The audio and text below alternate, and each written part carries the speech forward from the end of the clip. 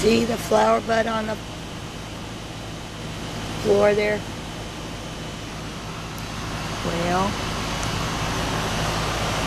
something, I don't know if it's a raccoon or what, but every time I get a flower, something comes along and bites it off. Bites it right off. See the little where it's somebody is cut it right off clean, and then the flowers are down.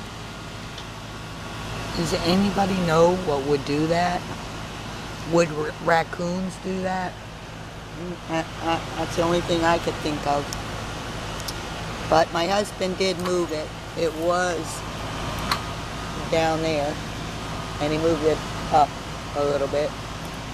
So maybe nothing can get at it.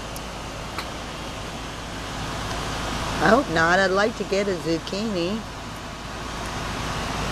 Peppers are doing good. Peppers are doing good. And they're starting to bud. Tomatoes are doing good. Okay, anybody out there know what could do that? Would a raccoon do that? Okay, thanks. Bye.